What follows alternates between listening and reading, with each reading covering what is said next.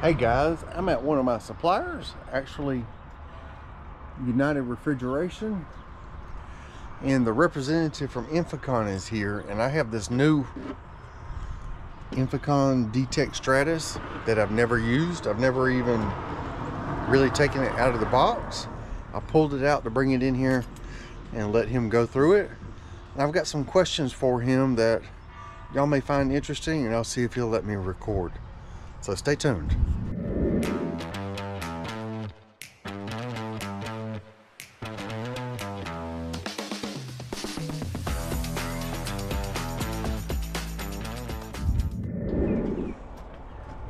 I'll try it. How's it going? How's it going? What's your name? Sean. I'm Curtis. Curtis, nice to meet you. Nice to meet you. I heard you were here. This is my D-Tek Stratus. Sweet. How's it treating you? I don't know. I haven't used it. Oh, all right then. How much do you know about it? I had one in the past, and I had you don't mind if I record you, do you? No, you're good. That's fine. I had one in the past, and I had difficulties with it. Okay. Anything particular, or? Sensor went bad. Okay. After very few hours of use. Okay. Were you able to get that replaced? Got it replaced. Okay, good. They actually took one out of a different leak detector. Okay. Ordered a new one, put it in there. Used it for just a little while longer. I'm gonna say just a couple months. And sensor went bad again, and the air pump went bad at the same time. You got a stroke of bad luck there. So Okay. that one was destroyed. This is a new one. I have not used it. I've kind of lost A little bit of faith. a little bit of faith in them. Okay, yeah. So I was going to ask you some questions while I got you here. Sure. Basically about maybe proper care, Absolutely. how to take care of the sensor, things like that. Yeah, absolutely. Sounds good. Well, let's get started. I'm just going to take a look at the year. So we do these test and tunes. Like you can bring in your leak detector and stuff like that. First thing I do is always check kind of the date code on it. So it's a newer one, so 2023. So just this past year. The sensor on this as well, it is new as well, so 2023. So these are brand new units. Before I turn it on, first thing I'll do is go and look at the filter. So I take this cap off. Now that filter, you can look right there. You'll see it's nice and white. It's clean. If you're looking at it after some good use and it looks more like salt and pepper, or it starts to get brown, you see specks in there, that's just a visual inspection. You go ahead and switch it out. Will that keep water from getting in it? It will keep water from getting in it, yes. So what it is... What happens if you just suck up too much water? Is it going to kill it? It can, yes. So that is a hydrophobic filter. So if you break that down, hydro means water, phobic, repel. Okay, so it will keep any water from getting in there if you're working in rain or if you're in a mist of any sort like that. Now, if you're sticking this in a puddle and it's going through it, I wouldn't recommend doing that. Well, sometimes that happens. Sometimes it happens. In the bottom of an evaporator coil, sometimes. Sometimes it happens. And if you know that it does happen, what we recommend, you can either turn it off right away, let gravity do its trick, hold it upside down, take your cap off, take out the filter, wick out your cap, slide a new filter in there. Okay. And then you'll be good to go. You should be fine. But if water does get in there, you know it happens. You know things happen. It can kill the unit, because what will happen is water will get in here. It'll get into your sensor. It can destroy the sensor. Okay. Okay. So that's why we always recommend make sure you have a filter on. Like when my sensor and the pump went bad, I thought maybe that's what happened. Oh, okay. I got water in it. Okay, there's a possibility. I didn't remember doing that, but I didn't know. I thought maybe I killed it, but I didn't remember actually doing it, so I was a little upset with it about it dying on me. But maybe that's what it was. Okay, gotcha. That is a possibility. But you know, you got a new one now, so hopefully we won't have to deal with that again. Turn it on. You're gonna let the coffee, kind of joke, let the coffee warm up. And what I will tell you is there's 3 different sensors. Do you know about the different sensors that are compatible with this unit?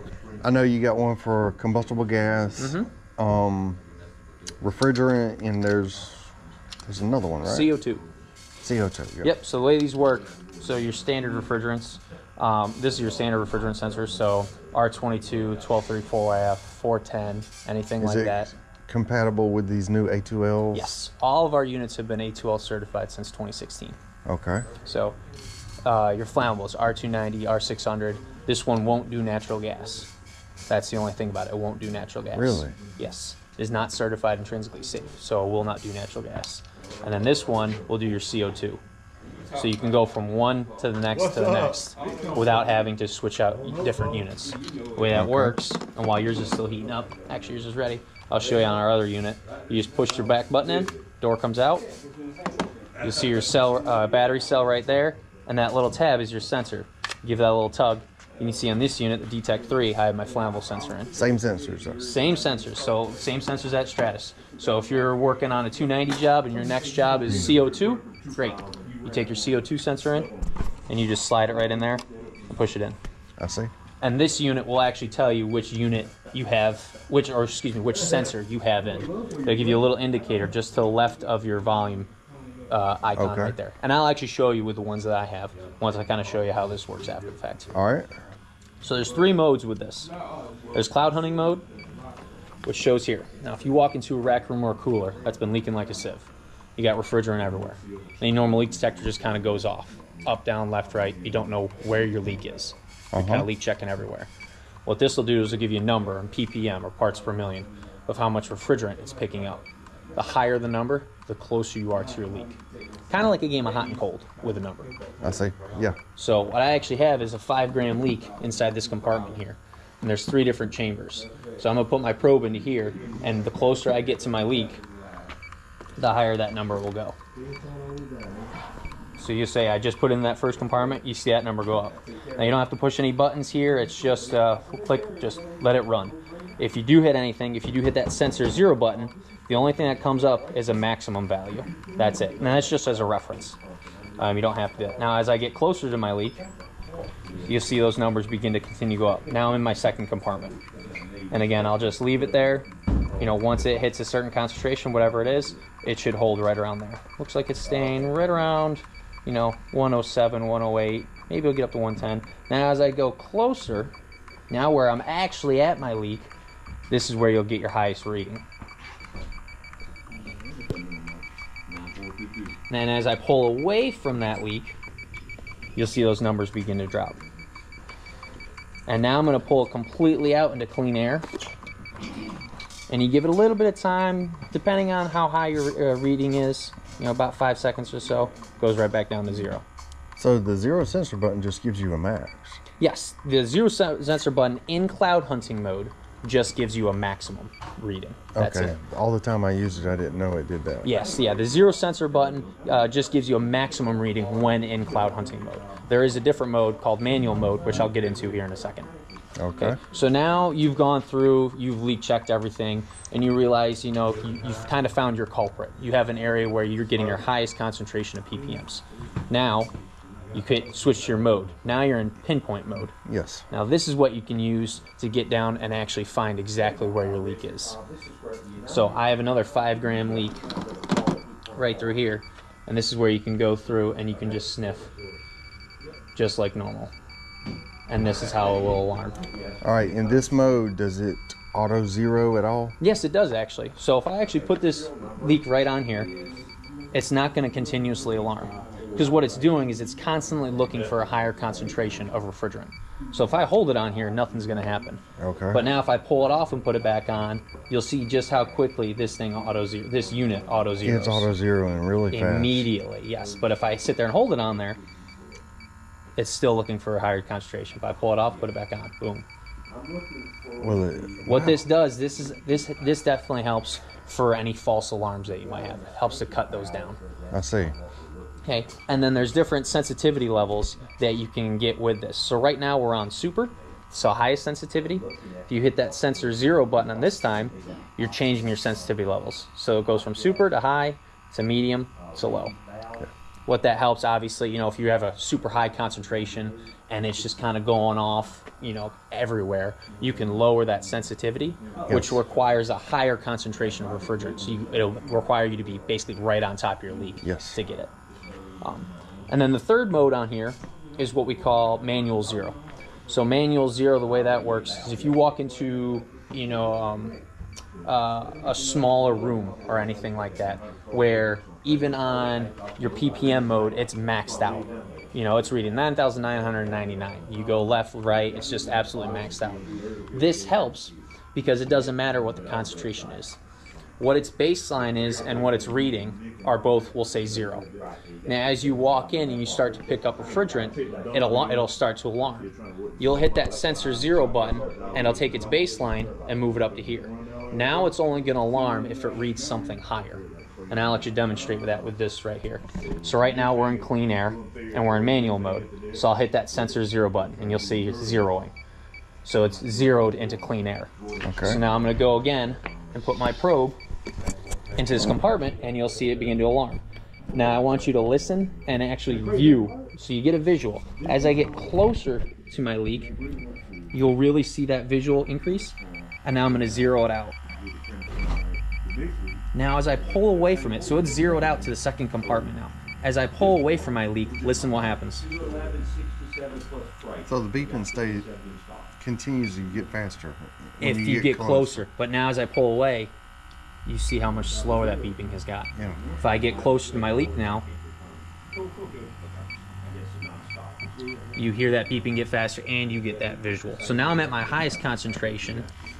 I'll zero out to there, and as I pull away even further now, you see how slow down you get. So you know you're getting further away from where your leak actually is. Now I'm back into clean air. I can zero out to here, and there you go. There we go. And there you go. And then you can go back to your PPM mode, your cloud hunting mode. I like having the max. Yes, that maximum, it's a very nice reference point. You know, if you're going through a leak and everything, it's almost a reminder, hey, I have a maximum value of 165 over by this unit. Let me go check everything else. How do you clear that? You just hit it again. So hit it again, and then it goes back. Okay. So you hit the max 0 to bring it up, go through everything, hit it again to get rid of it, hit it again to bring it back, and it'll go back to 0. Okay. Now, are there any special instructions on caring for the sensor? Because literally mine did not last very long at all. Yeah. Just don't let it get any moisture, or... Really, you don't want any moisture to get into it, because that can kill the sensor. Yep. These sensors, all of them, whether you're using the standard refrigerant sensor, our hydrocarbon sensor, or our CO2 sensor, have a 2,000-hour lifespan. And they're like light bulbs. Okay, you wake up in the morning, you turn your bathroom light on, all your light bulbs are on. You wake up the next morning, you turn it on, one of them's burned out. So what do? You replace the bulb. You didn't see it dim, you didn't see it flicker. That's how these are going to work. That last hour of detection is just as good as that first hour of detection. And this unit will actually tell you when your sensor has burned out. And I'll show you. So it has a red light. Yes, exactly. Yes, I've seen the red light twice. I go and pull this sensor out. Now right here, I just pulled the sensor out. It says sensor absent. Obviously, we don't have a sensor in the unit. Okay, this will read sensor fault when your sensor has burned out. Once I put this back in, you just go get a new sensor and then you're good to go. Okay, yeah, I've seen the screen of death a couple times. Yeah, absolutely. But this one looks good. So now if I take this one out again, okay, and I'll throw in my hydrocarbon sensor, so my flammable sensor. I'll put this guy in. And you'll see a little flame indicator up here at the top to the left of your volume bar. That's how you know you have your flammable sensor in. So again, the R290, R600, you can go ahead and use that with this. But natural gas. It won't use natural gas. No, if you want to use natural gas, we recommend you use a certified intrinsically safe leak detector, and that would be our gas meter. I've got one. Oh, perfect, perfect. Yeah, that's your safest bet. It doesn't create any heat. I actually have it right here. It doesn't create any heat, doesn't create any spark. Everything, all the electronics are covered up. I just use it so infrequently. I take the batteries out of it, and yeah, that helps with longevity of the unit, everything. Yeah. Now for sensors, there is no real care that you can take to make them last longer or anything like that. What we do recommend, I have a pretty expensive phone, and I bought a case for my phone, and my phone goes in my pocket or goes right next to my nightstand at night. Okay, with these units, obviously, you get a nice sturdy case just like this. So always make sure that at the end, whether you're walking up to a rooftop you know, carry up the whole briefcase, then pull it out. You know, if you're all done with your unit, make sure it gets put back in the case, and the case goes back in a nice safe place in your truck. It's not getting rattled around in a bag or anything. That can damage the unit, and it can damage your sensors. And there are spots for all these sensors to fit inside of here. So if you have, obviously, your unit, go ahead and turn this off. What about extra batteries? And because I have an extra sensor and an extra battery. Okay, yep, we can change that, and I'll show you how to do that too. So if you do have your, you know, your unit right in there, you can have a sensor in there. You can place sensors here and here, and they won't right on. You can put extra slots for your batteries here or anything else. Obviously, you're charging, extra filters, your headphones. You have the car charger, and then your wall charger. Everything else is all right here. I see. So all that stuff fits right in here, nice and tight and snug. But like I said, you know, make sure it goes back in the case, and then the case goes back in your truck or anything else like that. That's what's going to make this thing last forever. I always joke and say, if you come in, you know, when next time I see you, and you have a box that's absolutely destroyed, but your unit looks nice and clean and fresh, I'll give you a new box. I don't care. I'll gladly trade you my clean box for your dirty box. It doesn't bug me at all. But now for the batteries, to change those, you're going to do the same thing as you would the sensor. You're going to push your back button where the back door comes off. That little black cell right there is your battery. There's a little gray tab. Just push that to the side, and your battery will slide out. Lithium-ion battery. For this unit, you get 8 to 10 hours on a full charge. Full charge takes right around 2 hours. Okay. If you're using cloud hunting mode, it'll be closer to 8 hours of use. If you're using your pinpoint mode, that's closer to 10 hours of use. Well, normally when I was using it, I would use them both. Yep, yeah, so you'll get right around 8 to 10 hours. You know, obviously guys switch from one to the other. You'll get right around 8 to 10 hours on a full charge. All right. Did you have any other questions or anything like that? No.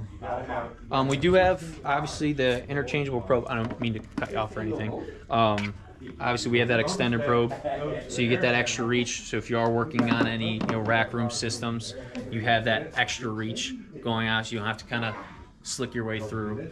I do recommend, though, if you are using the extended probe as you're leak checking, go a little bit slower, because it takes longer for that pump to get the refrigerant to go from the edge where the actual tip is into the system.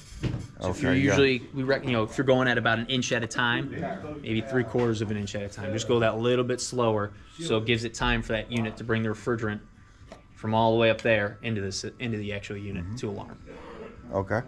Well, other than that, do you have any other questions or anything like that? Your warranty program. Tell me about your warranty program. Absolutely, yep. So we have a 2-year over-the-counter warranty on it. So if anything does happen where it is covered under warranty, you can bring it back to where your purchase was made. They'll call up our facilities up in Syracuse, confirm that it is still under warranty.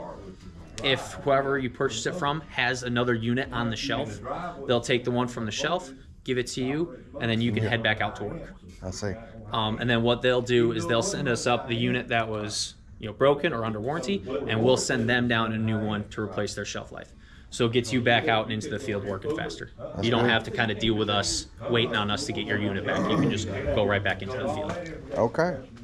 Well, I think that answers all my questions. Tell me your name again. Sean Burns. Sean. And then I have a card here too. I'll throw one just into here. If you have any questions or if you're using it and it's giving you any difficulties, feel free to give me a call. And if I can't help you over the phone, then I'll find someone who can. All right. Thank you. Anytime. I appreciate it. Yeah, no problem. Well, guys, that was interesting. It makes me want to go try to use this leak detector. It looks like that one is working good. I've kind of stayed away from it because I had a bad experience, but that may be a really solid leak detector. So I'm gonna give it a try, and if things work out, maybe I'll do another review like I did yesterday on that Fieldpiece DR58. I hope you enjoy these videos. I hope that one was informative. It was informative to me because he taught me a little something. Thanks for watching.